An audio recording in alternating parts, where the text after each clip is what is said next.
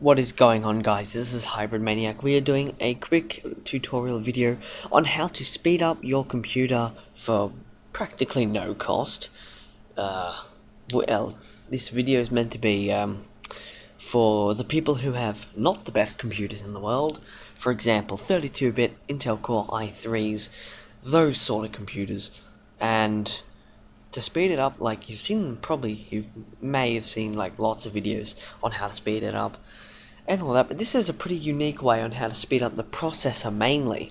The processor is what makes the computer run anti-lag, or makes it run properly. So I'm going to make you sure that you pay attention to this and make your computer better, for the cost of everyone else for free. Anyway, so I just got a little thing here I want to say. When you buy the computer, your processor is not unlocked at its full potential when you get it shipped to you, or wherever you get it shipped to.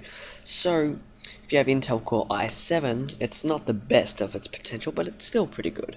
Now, to prove I have a crap computer, I have my standard student laptop, Edistar. Now, this does not require any changes to the system or anything, so it won't make any differences to files or whatever.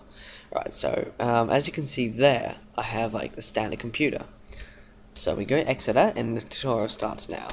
So there's this administrator tab thing called manage that may, depending on your computer, takes a bit to load. It doesn't matter. And what you do after this is you go to device manager. Now, because my computer is mediocre, it does take a bit to load.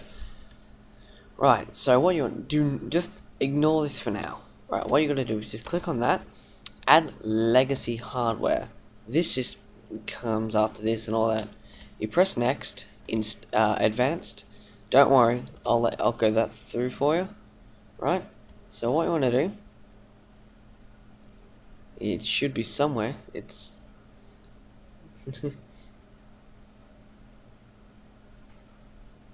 system devices. There we go. Okay, now what you want to do, because you have all these different sort of things, right? What you want to do with the hardware, if you have Microsoft, you go with that. Okay, so go with Microsoft, not this, not Intel, no.